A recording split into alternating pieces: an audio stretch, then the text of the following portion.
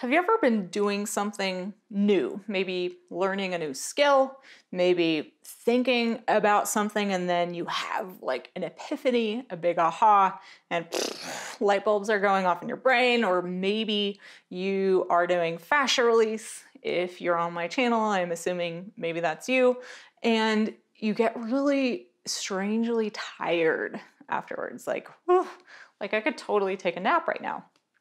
A lot of clients that came to me when I had my private practice, not all of them. It was maybe like 40-60 or 50-50. It was really split. But at least about half of my clients would get really sleepy after sessions when they were new clients. Typically, this phenomenon didn't last the entire time they were working with me, but it was a very common occurrence with a lot of people in the beginning. So I'm wondering if this is you, and I want to explain to you maybe why this is happening. So hey, I'm Alicia from mobilitymastery.com, and this concept of getting sleepy or tired or feeling the instinct to take a nap, even if it's the middle of the day, after engaging in something novel or having a big epiphany, or maybe you just had a therapy session, you had a huge breakthrough, and then you leave the session and you just feel like wiped. There's actually a scientific reason, I believe, for this.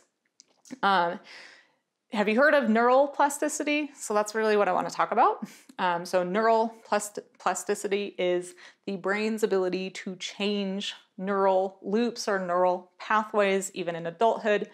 And we can do this when engaging in something novel and really focusing and learning something new, or we can change it by eliminating an old pattern. I call it a nervous system pattern, but it's basically the exact same thing as a neural loop or a neural pathway.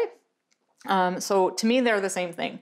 So when we're talking about neuroplasticity or neuroscience, it's really, neuroscience is the study of the brain and nervous system. Primarily, really it's the nervous system, but the brain's extension in the body is the nervous system.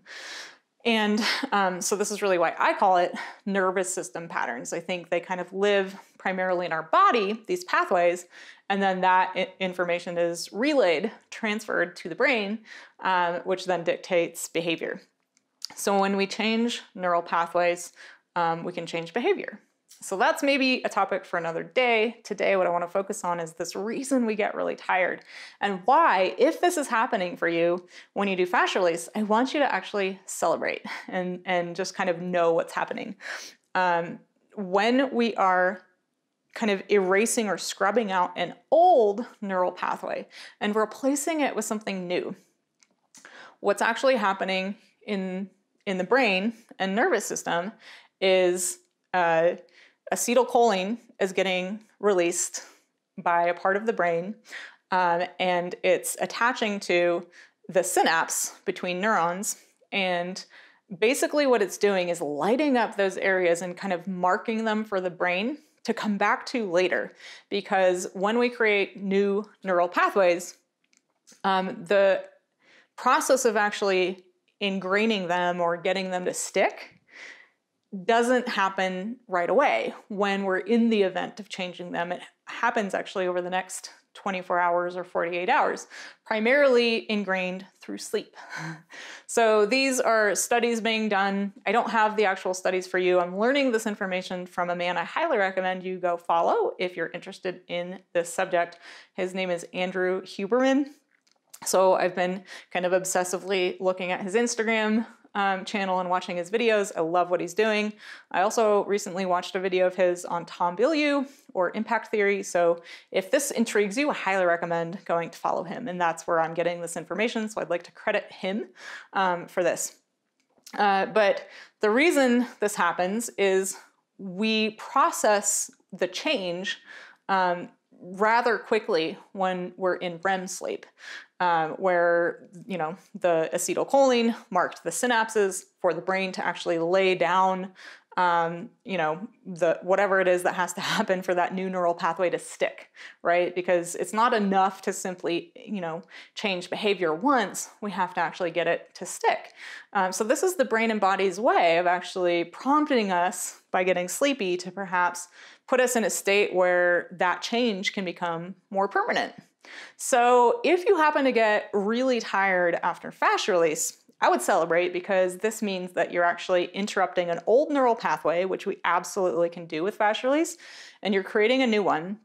And that effect of feeling really sleepy could be your body and brain's way of prompting you to go into a state of REM sleep so that your brain can actually make sure for you that this change lasts. So if you're able to, then you could consider maybe taking a 20-minute nap after doing fascia release. Now, I do want to, you know, I guess I want to say, like, that's not the end of the world if you can't. I'm just saying it could be an option to get that to stick faster.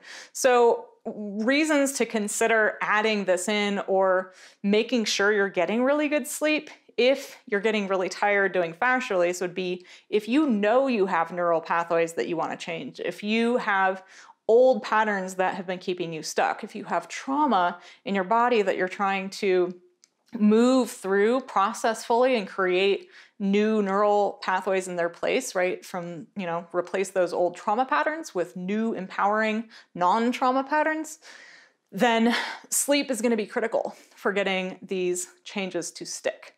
So it's just something to think about. And obviously, if this is simply a surprising byproduct of doing fascia release while you're in the process of maybe getting out of pain and you don't really have any awareness of nervous system patterns or neural loops keeping you stuck, then maybe you don't need to worry about it. Just keep doing your thing. I would be willing to bet that this experience of feeling tired, you know, while doing fascia release or right after, would diminish, right? So as you change those pathways and they get ingrained, as you continue doing fascia release, you probably won't have the same response because the pathway is already there. It's already been kind of ingrained and you don't need to use sleep to make it stick. So I hope this was somewhat interesting because this is a question I get quite a bit in my private practice. Like, is it normal to get this tired? Like, why am I getting so tired? And I've noticed this in my own life. I guess I want to share this before closing out this video. I've actually noticed myself getting extremely tired. Like, I want to take a nap when maybe I have a significant breakthrough in assessing my own, I don't know, life history, or I just discovered a pattern of mine that I just was like, oh my God, I can't believe like I've been stuck in this pattern and that's the reason this is all happening, and woo, wow, now I know what to do. And suddenly I'm like, oh my God, I'm so tired. Or I might be absorbing a lot of really new information, say, for example, on neuroplasticity, because I'm not a natural born scientist, believe it or not. Like, anatomy and physiology were not my strong suit ever in life. I didn't memorize hardly a single thing when I was in massage school other than the major bones of the body and a few muscles. But now that I have such a passion for everything I'm doing, and it's been deeply personal for me in my own life and my own body, and then working with so many clients who I cared deeply about, it became personal. So I became emotionally invested in learning about the body, but it's still like really hard information for me to grasp. So sometimes when I'm studying something like that, and it really makes sense and it's landing, I might actually get really tired. So I think it's really cool to have the awareness of this so that we can, instead of, going, God, here I go again getting the afternoon slumps, or why am I so tired? That's so dumb, or like resisting the tiredness and judging it. Like, maybe you shouldn't grab the afternoon coffee at that moment, right? But actually like help yourself ingrain that new neural loop by either taking a nap or just recognizing, cool, like I'm gonna integrate what just happened tonight in my sleep.